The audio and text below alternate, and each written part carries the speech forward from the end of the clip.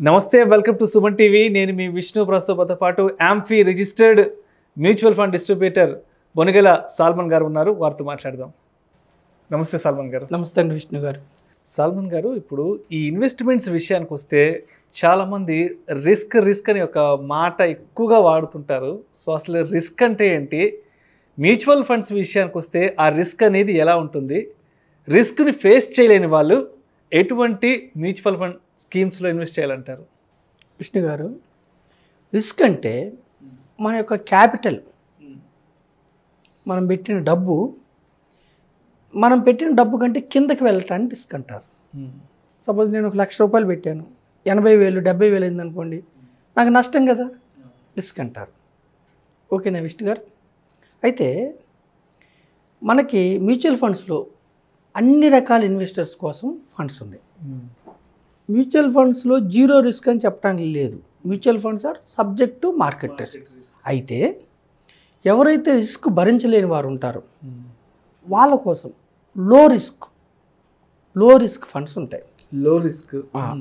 లో రిస్క్ అంటాం అనమాట, తక్కువ రిస్క్. ఎవరైతే కొంచెం రిస్క్ భరిస్తారు వాళ్ళని మీడియం రిస్క్, మోడరేట్ రిస్క్ అంటారు. ఎవరైతే రిస్క్ అంటే ఒక 2-3 ఇయర్స్ నష్టం వచ్చినా పర్వాలేదు అనుకుంటారో హై రిస్క్ ఫండ్స్ కూడా ఉంటాయి.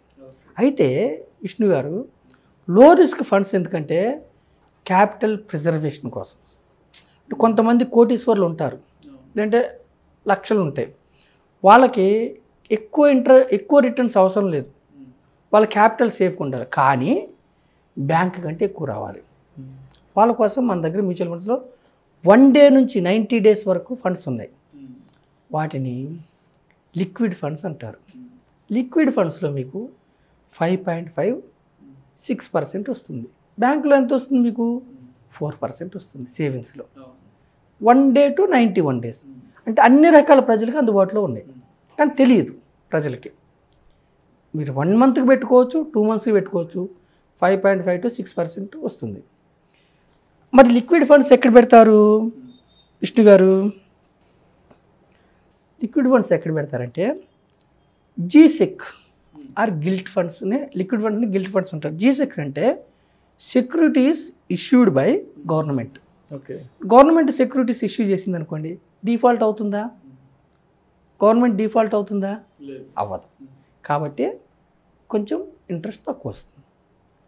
1 డే టు 90 డేస్ వరకు G-sec are guilt funds are liquid funds.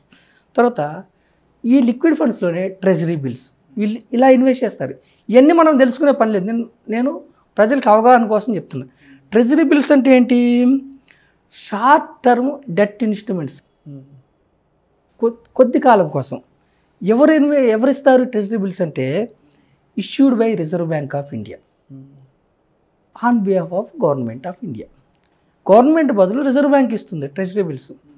మనం డబ్బులు పెట్టినంత మాత్రం లిక్విడ్ ఫండ్స్లో ఇవన్నీ మనం తెలుసుకునే పని లేదు. జస్ట్ ఖాళీ మనం లిక్విడ్ ఫండ్లు ఇన్వెస్ట్ చేస్తే మన మ్యూచువల్ ఫండ్ సంస్థ వాళ్ళు గవర్నమెంట్ సెక్యూరిటీస్లో కొంత పెడతారు, ట్రెజరీ బిల్స్లో కొంత పెడతారు. Reserve bank of India default అవుద్దా? వడ్డీ. అలాగే సర్టిఫికేట్ ఆఫ్ డిపాజిట్స్ 1 ఇయర్ కోసం, 91 డేస్ నుంచి 1 ఇయర్కి పెడతారంటే bond funds, certificate of deposits. అవేంటి? బ్యాంక్స్ ఇష్యూ చేస్తాయి సర్టిఫికేట్ ఆఫ్ డిపాజిట్స్. అలాగే ఫైనాన్షియల్ ఇన్స్టిట్యూషన్స్, ఇప్పుడు బజాజ్ ఫైనాన్స్, అట్లా కొన్ని ఫినాన్స్ సంస్థలు ఉంటాయి, వాళ్ళు సర్టిఫికేట్ ఆఫ్ డిపాజిట్స్. ఇవన్నీ మనం తెలుసుకునే పని లేదు, లిక్విడ్ ఫండ్స్లో ఇన్వెస్ట్ చేస్తే ఇవి ఆటోమేటిక్గా వస్తాయి. తర్వాత కమర్షియల్ పేపర్స్ ఏంటి? Short term securities up to 1 year. Commercial papers ఎవరు ఇష్యూ చేస్తారంటే companies, suppose Reliance industries, Tata consults, అలా కమర్షియల్ పేపర్స్. అంటే వాటికి ఒక ఫిక్స్డ్ మెచ్యూరిటీ ఉంటుంది. ఓకేనండి విష్ణు గారు? అలాగే బాండ్స్ 91 డేస్ నుంచి 3 ఇయర్స్ అనుకోండి, బాండ్ ఫండ్కి వెళ్తాం, డెట్ ఫండ్కి వెళ్తాం. ఇవి బాండ్స్ ఎవరు ఇష్యూ చేస్తారు? ఒక 1 ఇయర్కి, 2 ఇయర్స్కి, 3 ఇయర్స్కి గవర్నమెంట్ కానీ పబ్లిక్ సెక్టార్ కంపెనీస్ బాండ్స్. ఇప్పుడు అమరావతి బాండ్స్ ఉందా? అలా అన్నమాట. గవర్నమెంట్ డిఫాల్ట్ అయ్యే అవకాశాలు తక్కువ. బాండ్స్ గవర్నమెంట్స్ కానీ పబ్లిక్ సెక్టార్ కంపెనీస్ కానీ బాండ్స్ ఇస్తే ప్రైవేట్ కంపెనీస్ డిబెంచర్స్ అంటారు. బాండ్ ఫండ్లో మీకు 8%, 9% అలా ఉంటుంది. బాండ్ ఫండ్లో మీరు 3 years ఉంటే మీకు క్యాపిటల్ గెయిన్ మీద ఇండెక్సేషన్ బెనిఫిట్ ఉంటుంది. అంటే ఎవరైతే ఎఫ్డీలో పెట్టే బదులు మనకి బాండ్ ఫండ్లోకి వెళ్తే అరౌండ్ 8%, 9% వస్తుంది. మరి రిస్క్ ఉంటుందా? Mutual fund subject market risk. కానీ ఇక్కడ ఏంటంటే రిస్క్, మనం బాండ్స్ ఏం చేస్తాం, ఒక కంపెనీ బాండ్ కాకుండా 20 కంపెనీస్. క్రిసిల్ అనే సంస్థ రేటింగ్ ఇస్తుంది. AAA అంటే AAA అనే కంపెనీస్ డిఫాల్ట్ అయ్యే అవకాశాలు చాలా తక్కువ.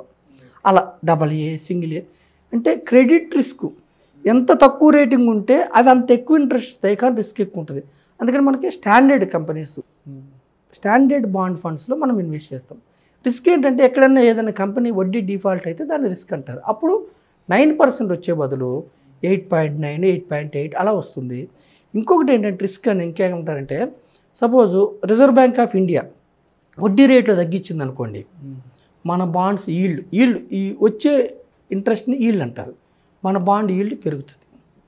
రిజర్వ్ బ్యాంక్ ఆఫ్ ఇండియా ఎప్పుడైతే బ్యాంక్ ఇంట్రెస్ట్లు తగ్గిస్తుందో అప్పుడు జనాలు ఏం చేస్తారు, అక్కడ తక్కువ వస్తుంది కాబట్టి బాండ్ ఈల్డ్ పెరుగుతుంది.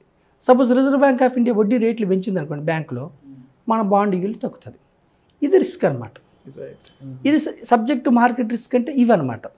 సో సేఫెస్ట్ ఏంటంటే లిక్విడ్ ఫండ్స్, తర్వాత కొంచెం రిస్క్ ఏంటంటే బాండ్ ఫండ్స్, హయ్యెస్ట్ రిస్క్ ఏంటంటే ఈక్విటీ ఫండ్స్. కానీ ఒక సామాన్య మానవుడు వెల్త్ క్రియేట్ చేసుకోవాలంటే, కోటీశ్వరుడు అవ్వాలంటే ఈక్విటీ ఫండ్స్లో 10 years above, 15 years above, 20 years ఉంటే గత చరిత్ర ఆధారంగా 15, 16, 17, 18, 20% కూడా వస్తుంది. జస్ట్ నెలకి 1000 రూపాయలతో 20 ఏళ్ళ సిప్ తీసుకుంటే 15% రిటర్న్స్తో దగ్గర 14 లక్షలు వస్తుంది. చాలా ఫండ్స్ మోర్ దాన్ 15% వచ్చింది. అంటే వెల్త్ క్రియేషన్ కోసం ఈక్విటీ ఫండ్స్కి వెళ్ళాలి. Equity is a wealth creator, liquid and bond is a wealth ప్రిజర్వేటర్. ఈక్విటీలో మనకి వాలటిలిటీ మార్కెట్ వల్ల మీకు డౌన్ అయినప్పుడల్లా మార్కెట్ ఎక్కువ యూనిట్స్, ఎక్కువ షేర్లు వస్తాయి కాబట్టి మీకు మేలు కలుగుతుంది. కానీ equity for long term. So long term wait చేయగలిగినట్లయితేనే high returns వస్తాయంటారు. High returns వస్తాయి బికాస్ ఆఫ్ కాంపౌండింగ్.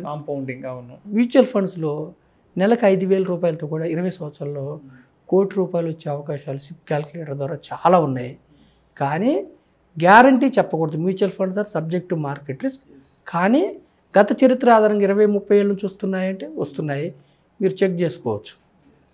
ఇది రిస్క్ ప్యాటర్న్. అన్ని రకాల ప్రజలకి మ్యూచువల్ ఫండ్స్ డిజైన్ చేయబడ్డాయి.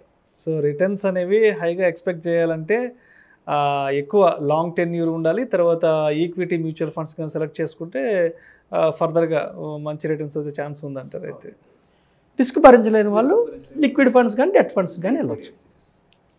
చాలా చాలా చక్కగా వివరించారు అసలు ఫైనాన్షియల్ ప్లానింగ్ అంటే ఏంటి. సో ఆ ఫైనాన్షియల్ ప్లానింగ్లో హెల్త్ ఇన్సూరెన్స్ అనేది ఎలా ఉండాలి, లైఫ్ ఇన్సూరెన్స్ అనేది ఎలా ఉండాలి, ఇవి రెండు కానీ చేసుకోకపోతే మన లాంగ్ టర్మ్ ఇన్వెస్ట్మెంట్స్ అనేవి ఎలా డిస్టర్బ్ అవుతాయి, ఎలా వాష్ అవుట్ అవుతాయి అనే విషయాల గురించి నిజంగా చాలా సవివరంగా వివరించారు సార్. థ్యాంక్ యూ విష్ణు గారు. మాకు ఈ అవకాశం ఇచ్చినందుకు మీకు సుమన్ టీవీ యాజమాన్యానికి కృతజ్ఞతలు. Thank you sir. Thank you so much.